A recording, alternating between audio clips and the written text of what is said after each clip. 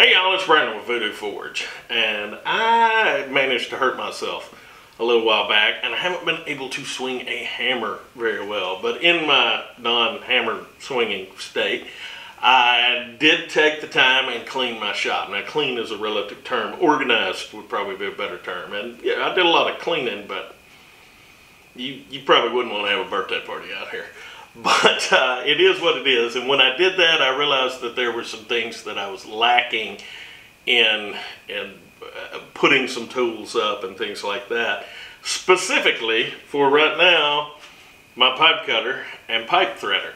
I just had these laid on top of the locker, and pipe wrenches were in another place, and so I decided to get that organized, and this is what I came up with for that. So here's the situation. This is all of my stuff for dealing with pipe.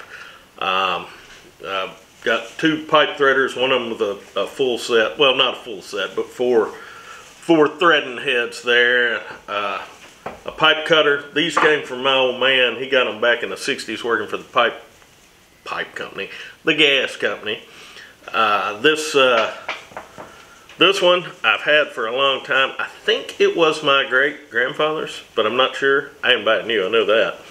And then, you know, assorted pipe wrenches, two of which I purchased new, which were these two when I first, moved out and was on my own and needed to start fixing stuff. I got these two, and then the rest of them have come from God knows where. But anyway, I have nowhere for this stuff. And it's not something I use every day, but it's something that I need somewhere to put it. I've had these wrenches over on the pegboard, and I've had all this stuff laying up on top of the lockers, but that's just not, it's not how I like to do things. So I'm gonna make a rack, a couple of little racks for them out of some scrap. So let's get on it. This is some 1/8 by 3-inch flat stock that has been laying around for a while. It's got a fine patina on it. And what I'm going to do is we'll start cutting these 3 pieces down to 15 inches, and that'll be the basis for everything.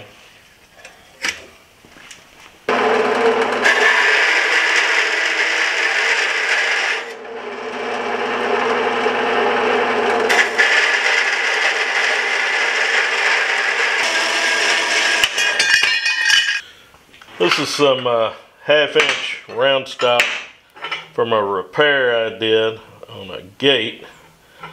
I'm going to use that for my little pegs here, cut it in 3-inch pieces. But I'm going to clean this up before I go to cutting it. It'll be a little easier while it's long.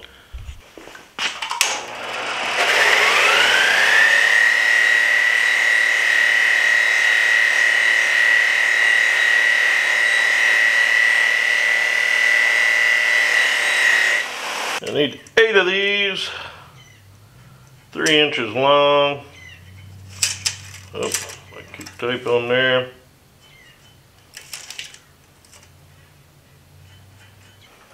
I went ahead and cut 9 because I forgot about my other pipe threader here. I'm going to have to hang it up. So now for the wrenches, I dug up some scrap 1/4 inch. I think I'm going to cut those about 2 inches long. I think we're going to need about 5 of these. Now I'm going to take 2 of these that are going to hold the cutter up and just put a little bend in them there. I don't even think I'll have to get them hot for this. Over here to the switch block. You get a straight peen hammer.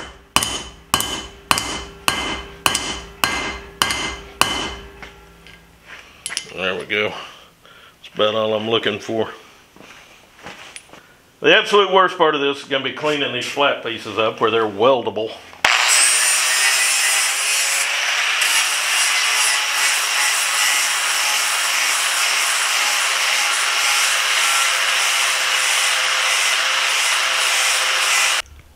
Well, this is what we're going for. So I've got some holes to drill and then some welding to do.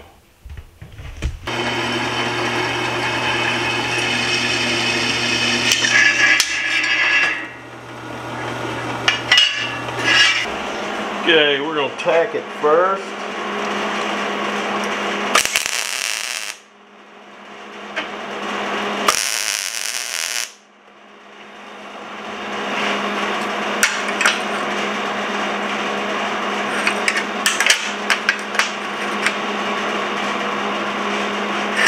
That's close enough for union work.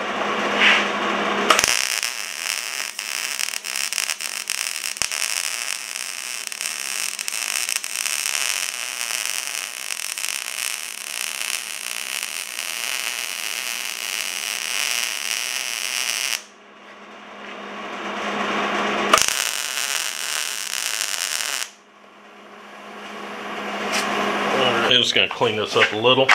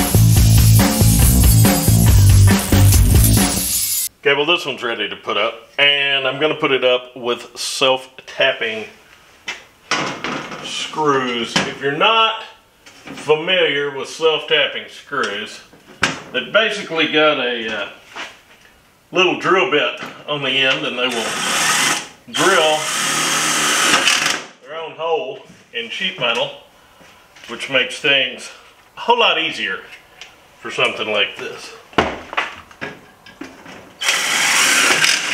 For all of those of you who know about self-tapping bits, there are people who don't, so don't get snotty.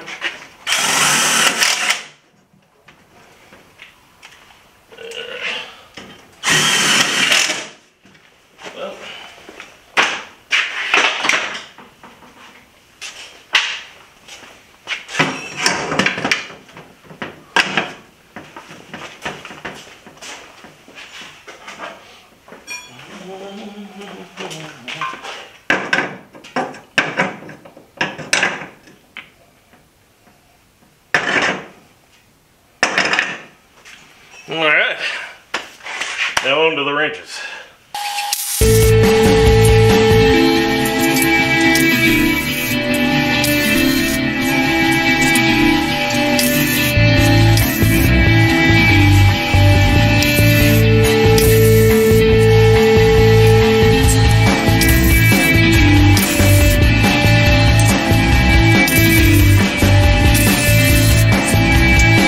Extra peg on the one for the wrenches because I may get more wrenches, who knows. But there it is. Everything's nice and neat and organized and easy to get to. Now, is this a little overbuilt? Yes. Is this necessary? Not really. But it's my shop, and now I know where these tools are. And they're not something I use a lot. Well, the pipe wrenches I use a lot. I misuse pipe wrenches a lot, which I think you're supposed to. But I know where this stuff is now, and I can get to it easy. I don't have to hunt for it, because if you don't have a specific spot for stuff, you never know exactly where you put it, especially when it's something you don't use that much. So I'm happy with it. So that's that.